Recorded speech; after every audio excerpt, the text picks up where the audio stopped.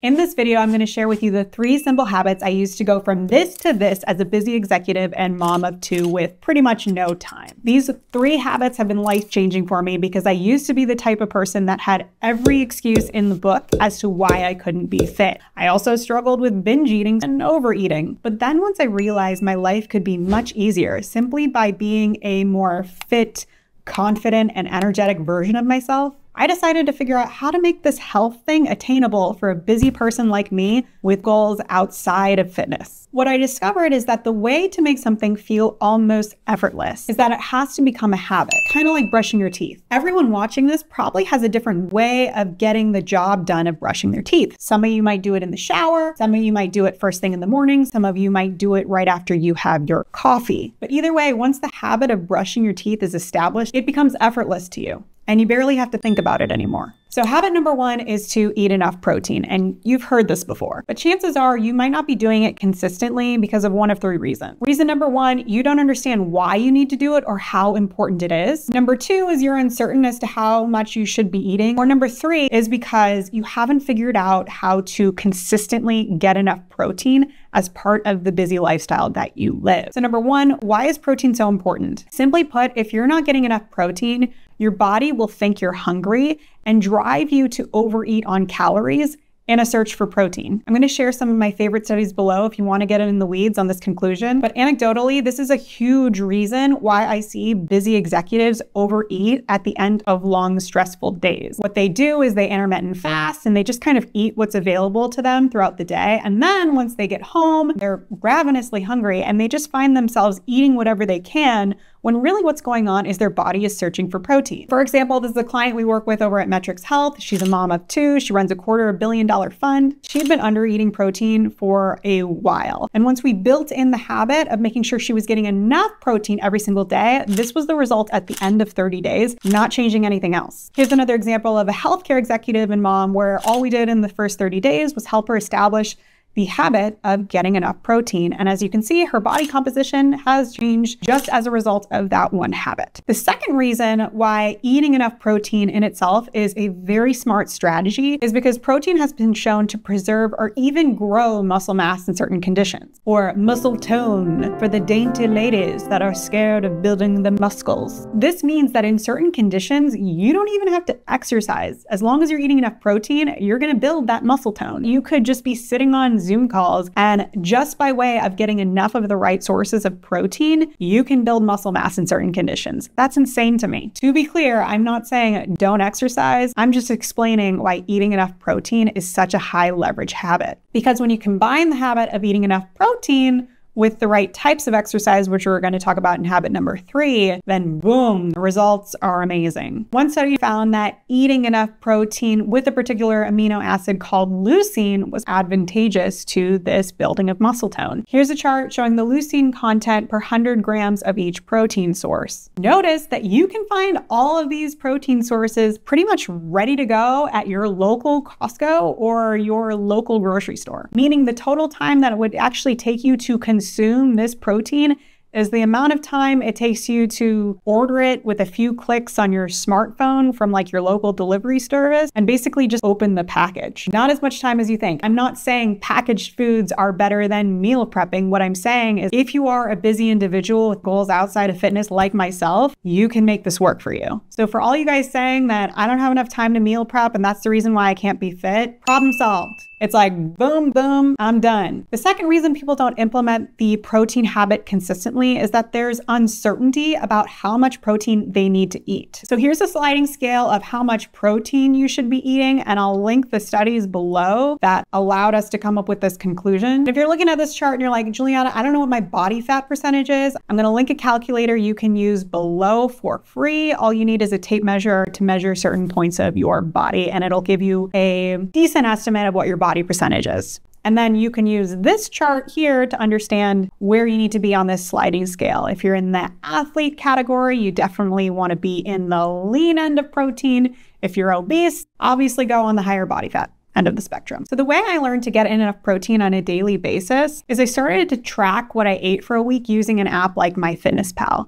And once I started tracking what I was eating, I realized, wow, I am majorly under-eating on protein. If you're super busy throughout the day and you don't have time to log your food or establish that habit, what you might want to do is just take a picture of what you eat, and at the end of the day, before you go to bed or before you turn on the TV or whatever activity you find rewarding at the end of a long day, before you do that, make sure you log what you ate for the day so you can get a sense as to how much protein you ate. Another thing I found helpful is the concept of implementation intentions, which have been shown to be extremely helpful in getting people to implement new habits. At the end of the day, you stand in front of your fridge with your app, like a MyFitnessPal, and you plan how the hell are you going to get in whatever grams of protein that you need to hit tomorrow. This whole process probably takes about 5 minutes for an absolute newbie, and less than that for somebody who's been doing this for a few weeks. What about meals out, Juliana? Or I go to a lot of client dinners. How do I make sure I get enough protein? My rule of thumb is to hit 80 to 90% of your total daily protein intake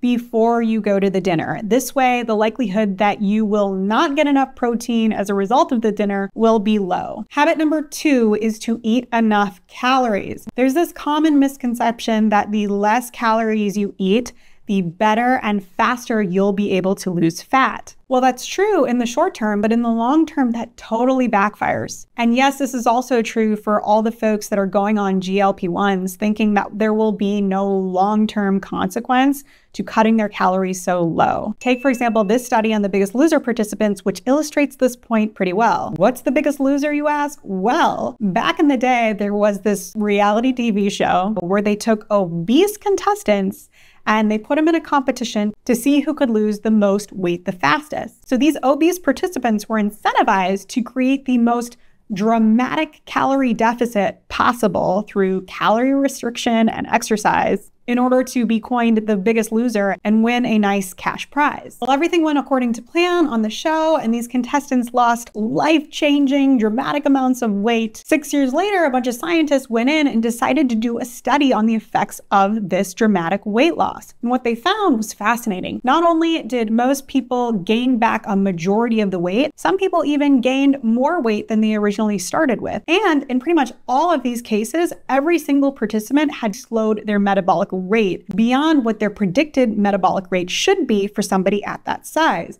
Meaning that if they wanted to take off the weight again, they would have a significantly harder time doing so. Maybe even it would feel impossible. Or take, for example, popular YouTuber Stephanie Buttermore, who was in a constant state of ignoring her hunger cues. And she would do these 10K a day calorie challenge just to satiate her hunger. These 10K challenges helped her hunger and satiety hormones in the short term, but ultimately they were not enough because she had spent so much time ignoring these cues. Ultimately, what she had to do is go all in, gain a bunch of weight, and be super uncomfortable for a period of time to reset her hunger hormones. So if you don't want either of those situations to be your reality and you still want to get fit, you need to learn how to eat enough calories. One of the things I've noticed about our executive clients at Metrics Health is that a lot of them don't eat enough calories. So for example, here's a 40-something woman and a technology executive and mother. And when she came to us, she was eating about 1,500 calories a day. And now she's almost eating 2,300 calories a day. So the takeaway is, just like you need to make sure you're eating enough protein, you also need to make sure you're eating enough calories. And so if you're a busy executive and your mindset has always been just eat healthy, there's a chance that you might just not be getting enough calories. Habit number 3 is track your workouts. Back when I looked like this, I would work out a lot. The saddest part about that is